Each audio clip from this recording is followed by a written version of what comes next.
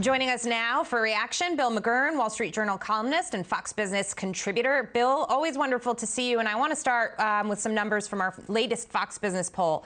70%, 7 in 10 Americans said that 2021 was a bad year. OK, 54% said they're not hopeful for the country's future. This administration has a huge problem on its hands right now, and it almost seems like the president, from his comments in the briefing today, is in denial. Yeah, I think they are in denial. Look, he came in and there were comparisons to FDR or LBJ. He didn't have FDR, LBJ majorities. And I think he overpromised. He politicized COVID, vowing to shut it down. He said he was going to improve our standing in the world. He attacked, President Trump on the border. And look, it's all been a disaster for him. And I think the problem is it's not right or left. That he's too, I think he's gone too far to the left. But the real problem is that by not delivering, Joe Biden is looking incompetent. People are beginning to think, along with his age and hesitancy, that he's just in over his head, that the job is too big for him. And that's very hard to recover from. It sure is. And actually, his performance in the briefing today was very lackluster. One of the biggest issues was you've had almost a year to prepare for the winter surge. Where's the testing? Where are the therapeutics? Yes, there are some people resisting vaccinations, but there are other things that we can be doing here. And he almost seemed dumbfounded. He literally said, well, it crept up on us. We weren't prepared.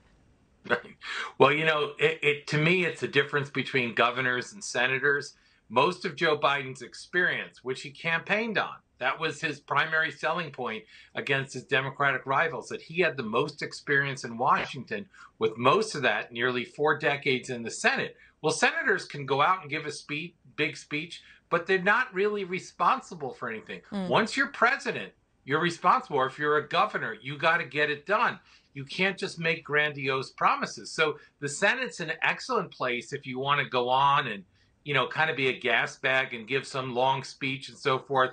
But it doesn't seem to be doing Joe Biden any good. He can't even persuade fellow senators. This is a guy who is famous for his ability to make deals, and it's just not there now. Yeah, I want to get back to Build Back Better for a moment, because we have some sound bites that I want to play for you. A montage of some of the voters in West Virginia and their reaction to Manchin digging his heels in here. Listen to this. I support Joe Manchin 120%. I do have mixed feelings, but I also think he has West Virginians in mind. Nothing in that bill was going to help West Virginia.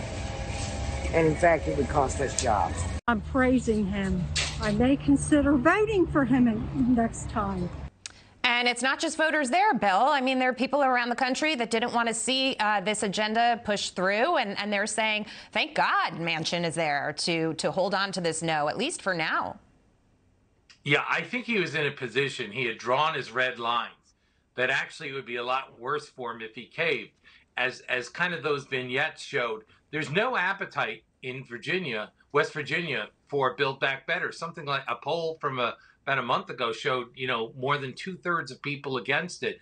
Joe Manchin is twice as popular as Joe Biden. So all these threats by AOC, Chuck Schumer, Biden, Bernie Sanders, they're holding a gun to their own heads and threatening to shoot if Joe Manchin doesn't do what I think he's going to do and stand his ground. Yeah. Bill McGurn, thank you so much for that. Good to see you, sir. And if I don't see you, Merry Christmas.